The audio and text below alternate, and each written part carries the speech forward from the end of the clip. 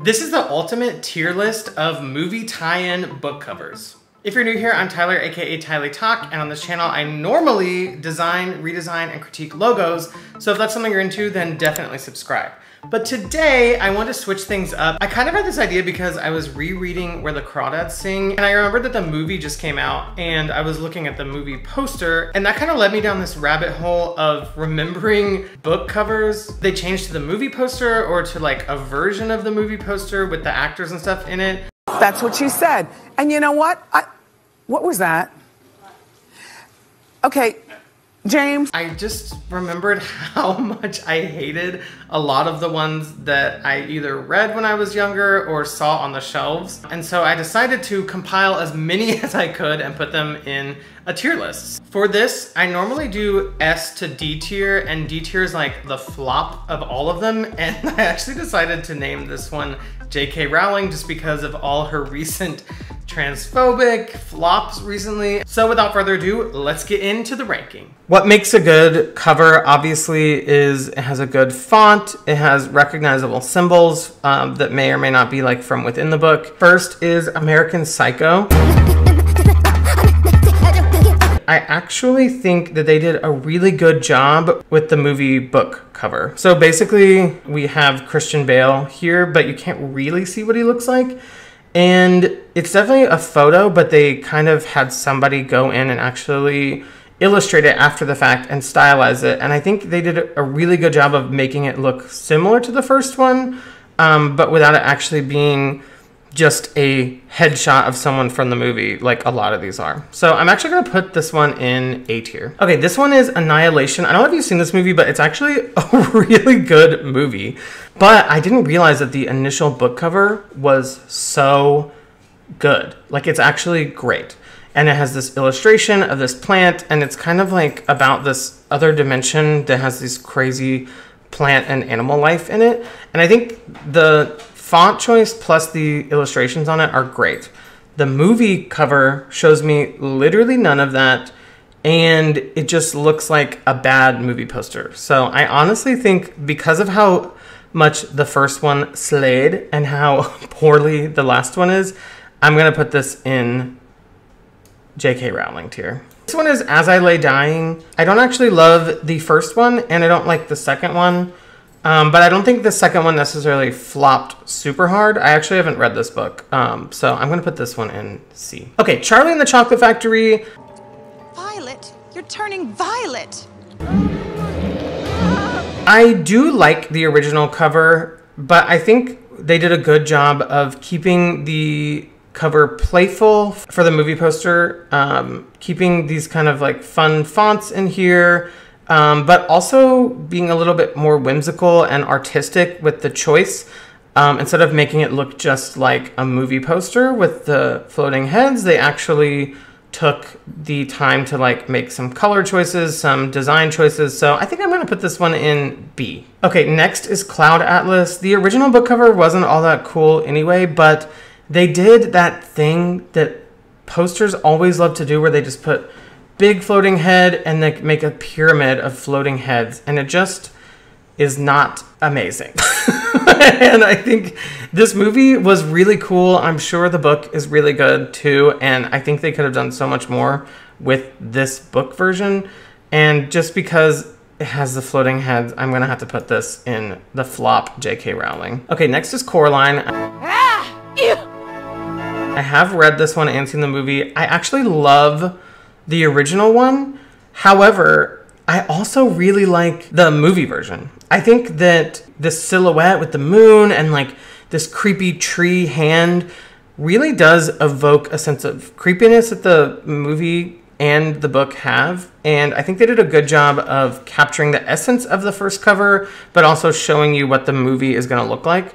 So I kind of wish that they took the red Coraline outline and just put that down here instead of the movie version of the logo. But overall, I like this one. I'm gonna put this one at S tier. Next is Where the Crawdads Sing. I loved this book, and I love the cover. The color of it is just so iconic. I know it when it's on the shelf, and also I like the placement of everything, like with the water at the bottom, the person in the rowboat, the trees, the color of the sky.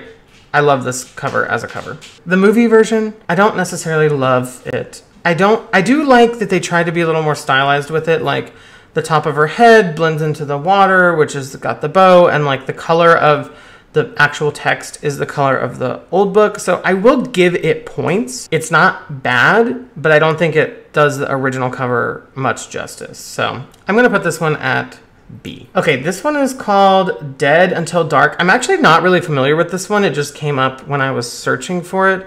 I like the original cover. The movie version looks to me like it looks like a bad romance novel, even though the original one doesn't look like it has anything to do with that. So I'm gonna put this one at C. Then we have Nicholas Sparks's Dear John. Nicholas Sparks has a very distinct cover style for all of his older books. Like, I don't think either of them does it too much justice, but I do like the font choice for this one.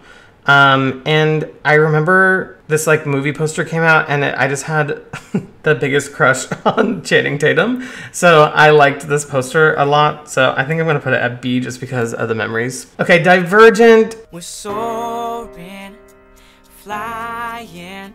I really don't think they did a good job of capturing the essence of the first book. It kind of has the same colors, but this really was trying really hard on the CGI elements, and I just don't love it. So I'm actually going to put this one at C tier as well. All right, Ella Enchanted, the original book cover. I remember this. I never read it, but I remember it vividly being on the shelves. And this just makes it look like a horrible Disney Channel. The movie's actually pretty good, but this makes it look like a horrible Disney Channel cover of like a companion book to a Disney Channel movie. And I really don't like this one. I think I'm gonna have to put this one at J.K. Rowling tier. Extremely Loud and Incredibly Close. I loved this book. I could not put it down. And the ending, if you haven't seen it or read it, is a big twist. I love the cover of the original book. I also love the cover of the movie version of the book. It really does a good job of like showing you one of the actors that's gonna be in it, but it's still this artistic close-up of their face. And it also has the words Extremely Loud and Incredibly Close across the hands, just like the original book cover. And one of the main characters in the book actually has tattoos on the inside of his hands because he's deaf. One says yes and one says no. And I think this does a really good job of like showing you the hands look kind of tattooed. I love this one. I'm going to put this one at S tier. Gone Girl, this is a weird moment where I think the movie book looks kind of better than the original one. I really don't think that it does a great job of explaining what it is, whereas this one looks really good. The only thing I don't love that when you look at this up close, you can see that it's Ben Affleck, and I don't like that, and that brings it down a little bit. But overall, that's a great book cover. I would read it. I'm putting it at A. Game of Thrones. I do like that they manipulated the logo ever so slightly to make it better for screen. And I like that they used that one on this and that they have the Iron Throne. I would have rather it had none of the characters in there and just had the Iron Throne, but I think this did a good job of bringing all the elements from the first one onto the movie version, or in this case, TV show version. So I'm actually gonna put this, got the cat joining us. I'm actually gonna put this at A tier as well. All right, this is The Hobbit. I really, really like the cover of the original, and I think this just really looks like it's fanfare for the people that love the movies, and I just don't like this very much. I'm gonna put it at C. Oh my God, Peter! Peter! I do think, actually, Hunger Games did a really good job. They didn't just plaster Jennifer Lawrence's face on the front of it like a lot of these do, and it still kept the Mockingjay pin as the main focal point. They just made it a little bit cooler, a little bit more CGI. But honestly, like if they took the same font from the original and put it on this one, I wouldn't even notice too much of a difference. I actually might like this one better than the original one. So I think this one, to me, deserves a spot in the S tier as well. I, Robot movie and book. I've never seen or read this, but I really like the original cover, and I really hate. This just tells me a sign of the times when it came out. The I doesn't read really much as an I. It has Will Smith so big right there. I really don't like this one. I'm gonna have to put it at Ooh, do I want to put it at J.K. Rowling or do I want to put it at C tier? I think I might honestly put it at J.K. Rowling because I don't like this. Okay, Life of Pi, I actually really like. I think they did a really good artistic job of recreating the book cover for movie version. And I like the tiger over top of the people. And I honestly think the colors on this represent the colors that are in the movie. It would stand out more on a shelf to me than the original one. So I'm going to put this at A tier. Lord of the Rings. They did the same thing as The Hobbit. It's just, they put the main character so big right on the front. I don't like knowing what they look like. It doesn't look like a movie cover, a book cover. It looks like a movie. So I'm going to put this in C as well. Okay, The Notebook. What do you want? What do you want? A better book cover. The original cover is so boring. It's literally just a bad photo of a porch. So I think the movie cover actually in this one does a better job at portraying what the book is going to be about. And also you can like kind of make out that it's who the actors are, but not really. So I'm actually going to put this one at B. I don't like either cover. Let me set that record straight. But I do think it did a better job than the original. So that's why I'm going to put it at B. Okay, this one's called On the Road. I'm not really familiar with this one. It just came up when I was looking at them, but I don't really love the first one, and I actually do like the second one. So I'm going to put this in the same category as the last one, where like neither of them are super great, but I actually think the movie one did a better job than the original book one. So I'll put that one at B. Perks of Being a Wallflower.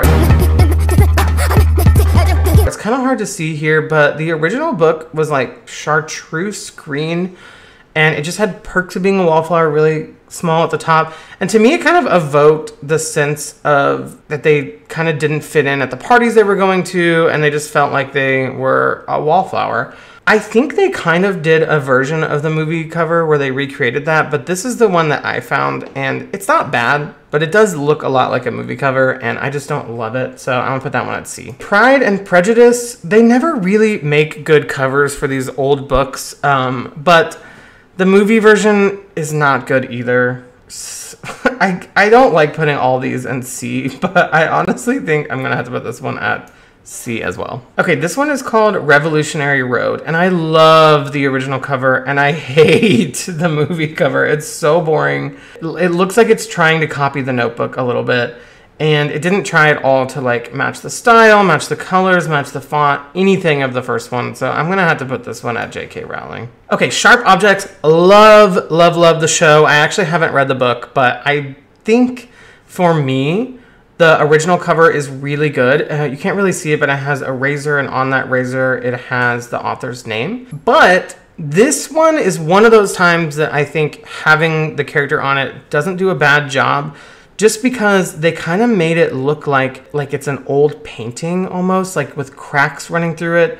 And I also love the wallpaper choice in the back and the placement of the Sharp Objects logo with the author at the top. I think this one to me might honestly be S tier just because I love how it looks. Okay, this one is called Solaris. I'm not really familiar with it. I don't love the old cover, but it looks way cooler than the new one. Again, they're just going for that notebook effect.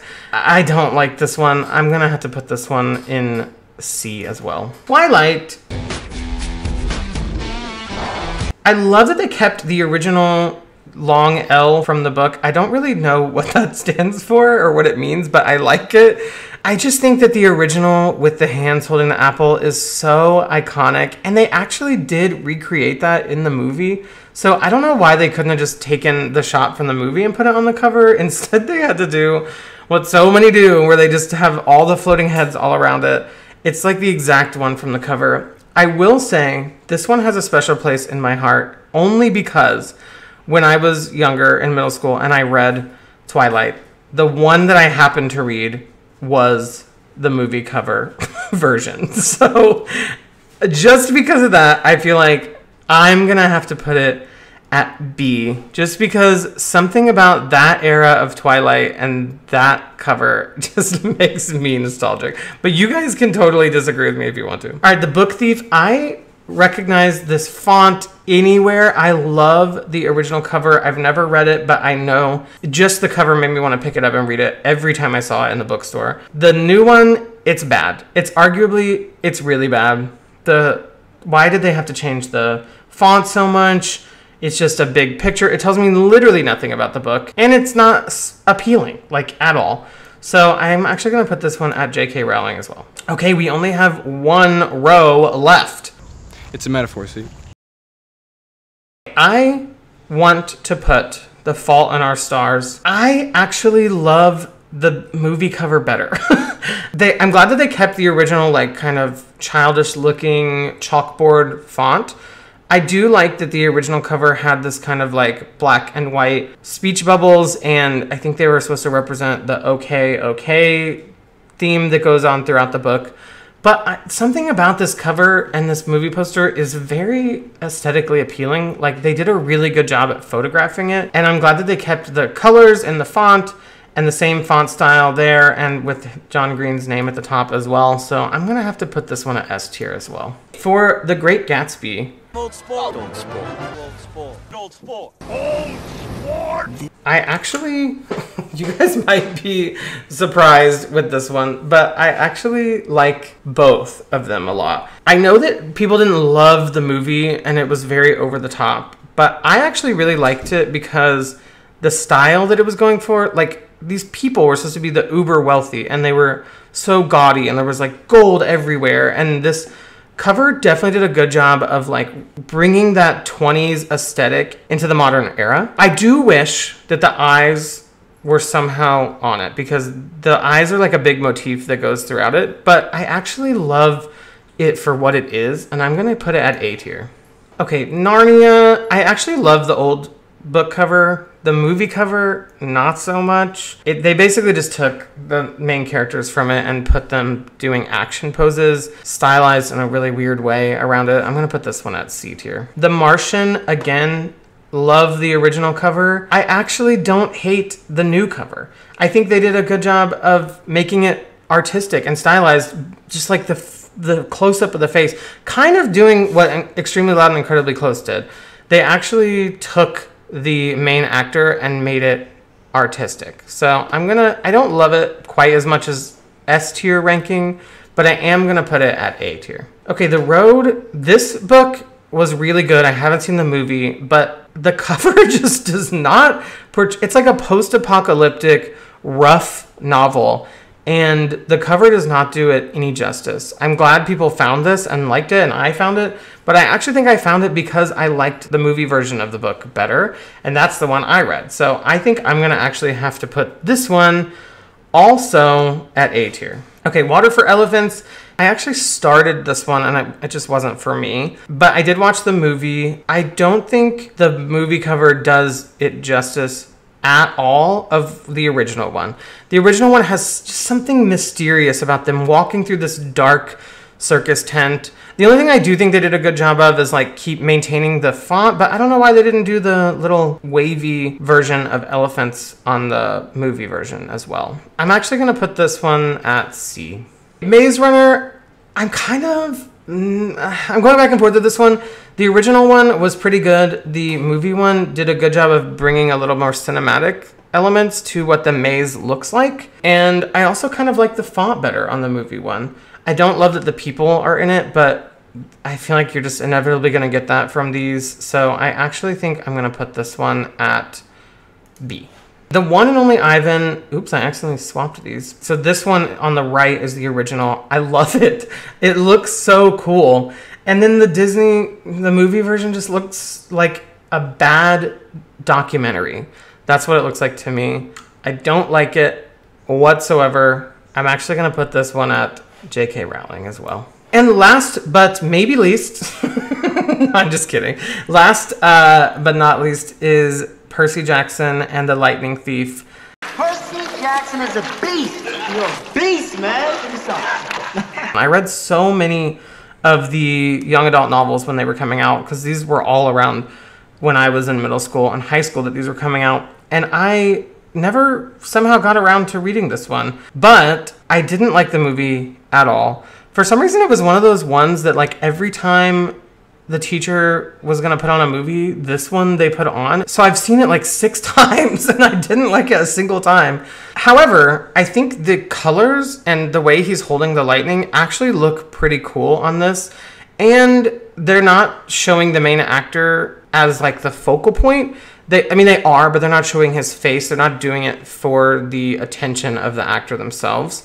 So I think I might actually put this one at B as well. Okay, well that is all 40 something of these movie tie-in book covers that I could find ranked. I think honestly my favorite of all of these is gonna have to be Extremely Loud and Incredibly Close.